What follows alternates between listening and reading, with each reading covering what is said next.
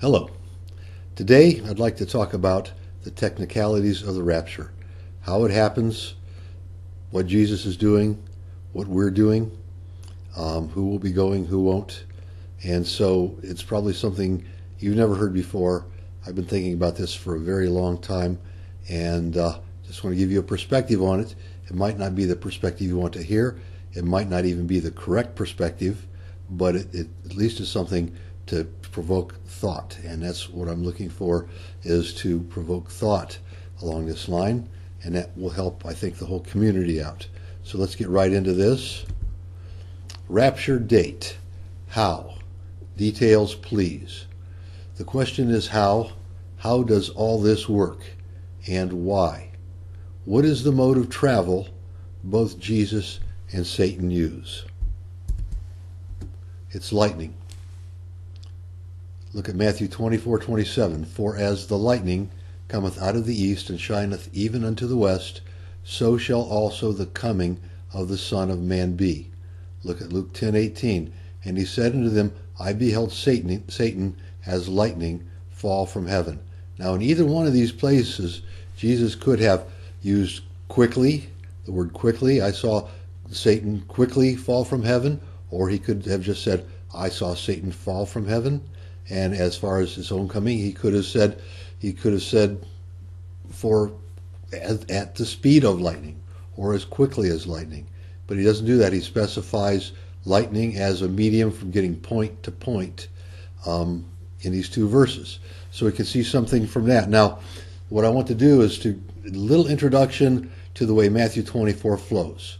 We look at Matthew 24:27. For as the lightning cometh out of the east, and shineth even into the west, so shall also the coming of the Son of Man be. The coming of the Son of Man. Now this is not the returning of the Son of Man. This is the coming of the Son of Man. So I want to compare that now quickly, the verses between Matthew 24:27 and Matthew 24:31, where he gathers the elect, and see what transpires between the lightning and the gathering of the elect, because we have to find out what the lightning represents. He just is not throwing scripture in there for no reason. So let's take a look over at the verses that follow Matthew 24:7. The lightning has just come. Well, after the lightning comes, he says, for so wheresoever the carcass, that means dead bodies, are, there will the eagles be gathered together. So that's an incident after the lightning. And after the carcasses appear and the eagles are gathered, what happens? Verse 29, immediately after the tribulation of those days. Now we can also see that reference in verse 19, where it's talking about the time of the Antichrist. So this is a rehash of that. Immediately after the tribulation of those days, the sun will be darkened, and the moon will not give her light, and the stars will fall from heaven, and the powers of heaven shall be shaken. And then, so after the tribulation, which is the tribulation period, or a time of tribulation, then will the sign of the Son of Man appear in heaven. And then shall the tribes of the earth mourn, and they shall see the Son of Man coming in the clouds of heaven with power and great glory. So two things in verse 30. They'll see the sign of the Son of Man, which I don't know what that is, but I suspect that just as the wise men saw the star preceding Jesus' birth, this could be a star, something in the heavenlies. Okay, and then the second part of that verse, they will then see the Son of Man coming. So that's a much bigger picture, isn't it? Much closer picture. And verse 31, and he shall send his angels with a great sound of a trumpet, and they shall gather together his elect from the four winds, from one end of heaven to the other. Now, who are these elect that are being gathered together? The Bible tells us in Zechariah 13:9 that 1/3 of Israel will be saved through the tribulation. And of course, also during this time period, because if the lightning is the rapture in verse 27, then we have the 144,000, which a lot of people like to forget about when they talk about the rapture. The 144,000 will be on the earth to be the elect. They will die, as it says in Thessalonians, that the dead in Christ shall rise first, then those which are still alive. Okay, so we'll have those that died as martyrs during the tribulation period, and we hear that their prayers under the altar going to God, saying, take vengeance on those, like they pray. And so we see all that happening. That fits very well right in within after the rapture and after the carcass, which is Matthew 24:7, the nations rising against nation, the beginning of sorrows, in verse 8. So we see that that's how this works. If you can't explain what that lightning is in verse 27, then please don't write me and say there is no rapture. If you can tell me what that is and how come it goes into this long period of time between verse 28 and 31, and how it does seem to accommodate in verse 31 those who are left on the earth, the martyred saints, and those who are still alive of Israel who have fled Judea from Matthew 24:16, then write me and please try to explain it to me. But I appreciate that. But otherwise, you must be able to explain the lightning in verse 27. All right, so let's go back to where we were. So that's how Satan and Jesus travel, especially in this last days period. So let's look at another verse, and I have to go back to me in order to realign my verses for the next screen, because I went to a screen right there I wasn't planning on going to. So excuse that. So we left off with the lightning, and that's how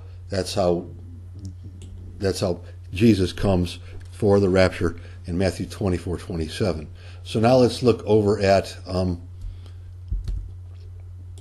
some more verses along this line. The answer to how we are raptured will take us to the end of this video.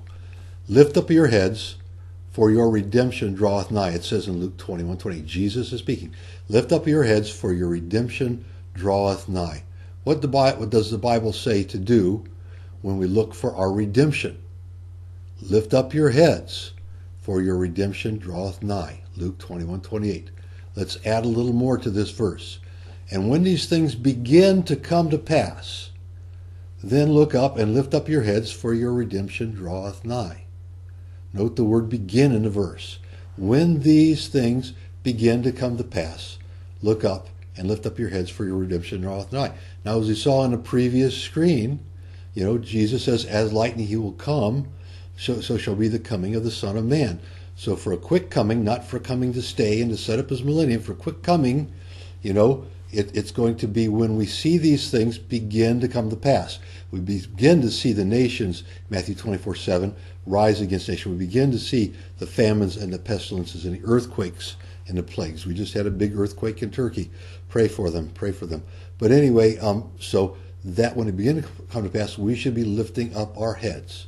Okay, now that verse corresponds to Matthew 24:8, where it says, all these are the beginning of sorrows. When these things start, just as the lightning comes, and they're going to start, then we're going to see these things coming to pass, when they begin to come to pass. Matthew 24:9-26 and Luke 21:10-26 are similar in that they both refer to the events after nation rising against nation, until it gets into this spiritual look at what happens in verse 27 with the lightning and the carcasses and the tribulation and the sign of his coming and then the gathering of the elect. Those are both rehashes in those areas of what happens during the time of the 144,000 on the earth and the martyrs and Israel fleeing to safe havens, which is all seen in Revelation chapter 12 also. See my previous videos. All right, let's go to where we're going to from there. We're going to look at lifting up our head, okay, to be redeemed and being ready as we see these things begin to come to pass.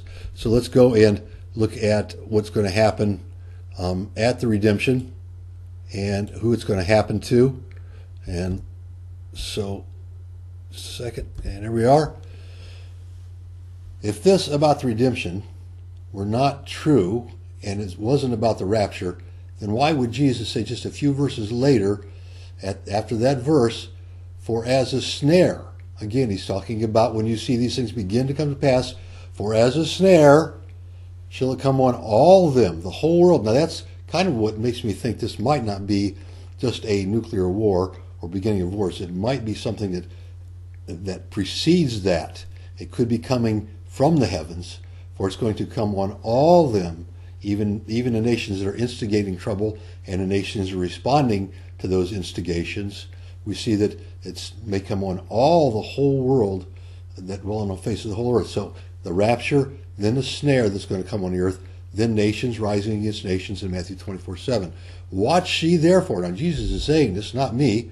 Watch ye therefore and pray always that you may be counted worthy to escape all these things that shall come to pass and to stand before the Son of Man. So like in verse 24, Matthew 24:31, the gathering of the dead in Christ shall rise first, and then those which are alive being lifted up. In this case, it says that all of these, okay, that want to be redeemed and have lifted up their heads and want to miss the snare, all of these get to stand before the Son of Man. So standing before the Son of Man is quite differently than being gathered from the elect of the earth by the angels of the earth at a quick coming of lightning. And what does Jesus do at the time of the rapture as he is coming as lightning? What is Jesus doing preparing for that? Does he tell us about that in the Bible? I think he does, because he talks about in John 10 the parable of the porter, the door, and the shepherd, which is basically called the parable of the shepherd in most Bibles. To him the porter openeth, and the sheep hear his voice, and he calleth his own sheep by name and leads them out. So we're looking up. Okay, we're listening for a voice. The porter opens the door, and his sheep hear his voice, and he calleth his own sheep by name and leads them out. Does he call our name? Will we hear our name at the time of the rapture? This happened other times in the Bible, didn't it? God calling out the names of people to get their attention. And an interesting story about that. I'm sure you know that one. And other sheep, he says, and Jesus says, I have, which are not of this fold, them also must I bring. They shall hear my voice. So we're talking about, in long term, talking about the Jews and the Gentiles. Other sheep, he's talking to the Jews a lot in the New Testament because that's who he's coming to as the Messiah. But at this time, he's specifying that anyone who is listening, anyone of any denomination who is hearing and listening and walking in what he's going to tell us about in a minute to walk in, then they will be hearing his voice, and he will be called, and he will lead them out. Notice the end of John 10:3, that he will lead them out. He's going to call a sheep by name. Okay, and now we know in Matthew, the parable of the 10 virgins, right here it says, and at midnight there was a cry made, behold, the bridegroom cometh, go ye out and meet him. Matthew 25:6. So we hear that there's a cry made. Now maybe before that, we hear his voice. We've got our heads lifted up. We're tuned in, we're listening, we're focused. And at midnight there was a cry made, behold, the bridegroom cometh, go ye out and meet him. So there's a cry made in addition to hearing our voice. So what do we do? Blessed is the man that heareth me, watching daily at my gates, waiting at the posts of my doors. It says that in Proverbs 8:34, which is God's chapter on obtaining wisdom, which every Christian should read that chapter and understand how much wisdom God has in putting all this together. It's not simple, and it's not something that you can just, read the Bible cursorily and think you've got it. You have to really seek it with faith and seek it praying for understanding, and then you'll get that information that is going to help to understand. So look at that Proverbs 8:34 verse and think about that. He hears him and he watches daily. So maybe we need to be watching daily as we get into this time frame that we're talking about. So let's look at another screen. There we go. Then Jesus said unto them, yet a little while is the light with you. Walk while you have the light, lest darkness come upon you. For he that walketh in darkness knoweth not whither he goeth. So while we have the light, and while we see the light, and while we're focused on the light for our redemption, stay in that light. Walk in that light, lest the darkness come upon us. He says in John 12:36, which is all part of this phrase, while you have the light, believe in the light, that you may be the children of light. It's almost like he's telling us, go to the light. When you see the light. I talked before about how Jesus would come. And it says he comes as lightning from the east to the west. He says that same thing in Luke 21. But how does that lightning come? Does he come for us and touch us like with lightning and we go up? It's like at the day of Pentecost when flames of fire set on the head of the disciples. Did they see that coming? I don't think so. Okay, and so we will be inclined, we'll be in tune. The lightning might be just like striking us, or it might just be that we see the lightning and we grab the lightning, hold on to it. It might be 2 shafts of lightning, one for each hand. It might be that we just were taken. And we're going to get to that in just a second, because it's going to be so quickly we won't even notice. And that's what's really great. Okay, let's look at this in context of what we had just read previously. And when these things begin to come to pass, then look up and lift up your heads, for your redemption draweth nigh. And he spoke a parable of them, behold, the fig tree and all the trees. And then he starts getting into that. And he talks about knowing the timing. Verse 30, when they shoot forth, you know that summer is nigh. So likewise, when you see these things come to pass, when you see the nations begin to rise in nations, the famines, the pestilences, the plagues, and the earthquakes in diverse places, know ye that the kingdom of God is at hand. If we miss the redemption, the Matthew 24:27, Luke 17:24 lightning, I'm sorry, I said before it was Luke 21, but it's Luke 17, then you will have to wait for the kingdom of God to come in Matthew 24:31. You have to go through the stuff that's in the other verses in Matthew 24 from verse 9 to verse 26. And that is not pleasant stuff. It says in there that he will overcome the saints. That's Revelation chapter 13, verse 7, I think, that the first beast is allowed to overcome the saints. It says in Matthew 24, verse 9, that many will be killed for his name. And that's basically has to do with the 144,000 and the martyrs at that time, because the church, again, is raptured out before the beginning of all these things. So let's go look at another screen, and then we'll talk about that. I hate switching like this into screens, but I have to do it. So, will we hear our names being called? Will we see lightning like beams around us and run to them? Go to the light while you see the light and become the children of the light, Jesus said in John 12. Will the lightning be like a beam we can grab, or will it grab us? Revelation 4, 1 and 2, part of verse 2. After this I looked, and behold, a door was opened in heaven. And the first voice which I heard was as it were of a trumpet talking with me, which said, Come up hither, and I will show thee things which must be hereafter. And immediately I was in the Spirit. I think that's how the rapture is going to happen.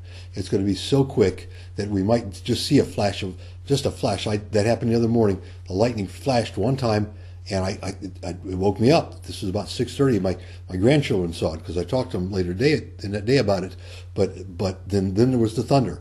I thought that was just so strange, because I was thinking about this subject, and immediately I was in the Spirit. So when this happens, I think it's going to happen so quickly we won't know. See how quickly this can happen, and all the effort is from God.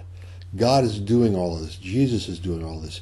He's bringing his church, his bride, to himself, as you see from the parable of the 10 virgins in Matthew chapter 25. Luke 12:36, And ye yourselves, like unto the men that wait for the Lord, when he will return from the wedding, that when he cometh and knocketh, they may open unto him immediately. Luke 12:36, compare that to Matthew 25 about the wedding. And so when he comes and knocks, or you see the lightning, you know that they'll open unto him immediately, just like immediately up here in Revelation 4:2, and immediately I was in the Spirit. And the bridegroom came, and they that were ready went in with him to the marriage. They that were ready went in him to the marriage immediately. So we see that from Matthew 25:10, the parable of 10 virgins. So I think we're getting in some information that when you put it together like this, I think it's making sense, or I hope it's making sense. And we've only got a couple more screens to go through, I think, and then we're done. So let's go back there. John 14:2-4. In my Father's house are many mansions. If it were not so, I would have told you. I go to prepare a place for you. And if I go and prepare a place for you, I will come again. So if Jesus comes again, he does not stay, but he's coming to take us away. And that would be Matthew 24:27 again, the lightning, and Luke 17. And receive you unto myself, that where I am, there ye may be also. So he's made many mansions in John 14:2-4. He's made many mansions. He's coming, and he's prepared those mansions for us. He's coming to take us away. He's not staying, and he's going to take us and receive him unto him, that where he is right now, that's where we're going to be with him also. Not that he's coming to us to stay on the earth. Again, this is a very rapture-oriented verse, I think. And whether I go, he says, whether I go, ye know, and the way ye know also. Because he's telling us through faith. We know that he has made mansions for us. We know where he's going. And the way we know, because he has told us he's coming as lightning, and it's going to happen immediately if we've inclined our heads and are looking for our redemption. So if we're doing that, if we're focused on that, then that's how quickly it happens. This is where he takes us. He is prepared to do that. He's prepared to coming. The porter opens the door. He calls our names. We go out. The lightning comes. We go out, and where do we go to? We go to where he is. That's where he is. Jesus has told us through the parable of the porter and the door, the function of the lightning, the calling of names, and the preparation of mansions, where he is and how to get there. Should we know the way? And do you know that you know the way? Have things like eating practices or rituals or customs or ceremonies or feasts or observances, all those things on a regular schedule, tithing, made you sure that enough has been done. You see, the 5 virgins that missed the wedding feast felt for some reason that they had to light their lamps. They were looking at the lamps instead of looking at Jesus. Are you sure that you've done enough to be ready for this? Well, you haven't, because you don't have to do enough. This is a free gift. This is a gift of faith. This is a gift of belief and looking. They needed those lamps to be lit because it was midnight. They were going out. They needed to see where they're going. They thought they did anyway. They really didn't need the lamps, but they had lit their lamps because they needed to see, or they thought they needed to see the light. Okay, and the others were not even knowing what they were looking at. They didn't think they'd done enough. They weren't looking at Jesus. They weren't looking to Jesus being the light of the world. They were looking instead to what they had done. And so I say, rest in your faith, trust in your faith, and be looking for Jesus, because that's really all he requires. I know this is it's a rather deep thing to understand that, but at the same time, I think that it's very clear to see he's not looking for any work that we can do to add to going to be taken into rapture. When he comes, it's going to be quick, and we need to know that it's going to be quick, and we need to be ready for our redemption and seeing our redemption. So let's look at another verse. Would they have felt that way if they were there by faith only? No, because faith is all that is needed. Everything proceeds from that. But if they were there with rituals, counting them as works, then there is no faith. But if they were there with faith with works, they would feel the need to go out and to do more work to have their lamps lit. So if you're counting on those things to get you to heaven, the rituals, the church, belonging to an organization, tithing, anything, that's not what this is all about. This is about looking to Jesus. He is the light of the world. He is the lamp of the virgins that had their lamps lit. Faith, trust in him. And we'll get to the verse that everybody knows in just a few minutes. And when these things begin to come to pass, then look up. For as a snare shall it come on all them that dwell on the earth. They that were ready went in with him to the marriage. For as the lightning cometh out of the east to the west, and immediately I was in the Spirit, and receive you unto myself, that where I am, there ye may be also. If you just read the highlighted text, it reads, begin to come to pass, look up, all them that were ready as the lightning immediately, and that where I am, there ye may be also. When you read it like that, it's very simple. It's a simple order. Okay, we know the things, the signs of the earth coming on. He will prompt us to be ready. He will come as the lightning. We should be watching, and as he said many times, Jesus, and he will receive us unto him, that where he is, we'll be with him, and able to stand, it says, in his presence. At that time, will not be raised from the dead, will be standing in his presence. For God so loved the world that he gave his only begotten Son, that whosoever believeth in him should not perish, but have everlasting life. And that is a famous John 3:16 verse that Jesus said, and that whole area is so good about Nicodemus in John chapter 3 and being born again. Being born again is having the faith in Jesus Christ as the Son of God, that he completed the works that were needed under the law to make us covered under his sacrifice. He completed the works of the law to let us be covered under his sacrifice. So just as all of Israel is covered under one sacrifice, we are covered who have faith in him and believe on him, are covered under his sacrifice. So let's see, I may have one more screen here. I'm not sure. Well, I do have one screen. I'll just go to it really quickly. Those verses that I just read up above, this is the reference for those verses in the same order that I spoke them. And what I have to do now is to just ask you if you believe in your heart and you want to pray a prayer and make sure that you are ready to go when Jesus comes as lightning. Dear Father God, I come in the name of Jesus, the Son of God, and I want to say to you that I believe that Jesus is the Son of God, that he paid for my sins and he completes me under the law, and that I am your child and I am his brother in you, Lord God, and that we are joint heirs in your kingdom. And I just thank you for that. I believe I'm going to change my ways. I'm going to try to follow your word as best I can. I'm going to live a life of prayer and righteousness as best I can, and all that is going to be done as your Holy Spirit leads me in my heart. As now I have prayed this prayer, that makes me born again. Jesus says that when we pray and believe in him, we are new creatures with a spiritual soul and a spiritual outlook that enables us to come to God through his sacrifice and through his presence. I thank you for that, Lord God. Thank you for letting me be your child. I hope to see you soon in heaven. In Jesus' name I pray. Amen. So if you prayed that prayer, John chapter 3 says that you are born again, and that's all you need to do. If you were to come right now, you would be in heaven with him. But, the thing of it is when we offend the Holy Spirit, we pray and ask God to forgive us, ask the Holy Spirit to forgive us, and God says that there's therefore now no condemnation. There's no condemnation for what we've done for those that are in Christ Jesus. We're not condemned.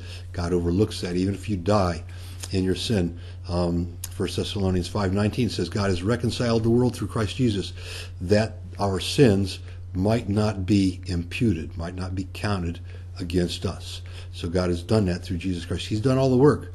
So really, it's not easy believism, because once the Holy Spirit touches your life, you realize the places where you need to change, and sometimes that change takes years. It really does, but you can overcome everything. The Bible says that the weapons of our warfare are not carnal, but they're mighty through God to pull down strongholds, cast down imaginations, and every high thing that exalts itself against the knowledge of God, and to bring into captivity every thought to the obedience of Christ Jesus. So we can do that. I did it. I'm doing it. You can do it. You're doing it. And I thank God for you. All right. Hope to see you up there if I don't see you down here.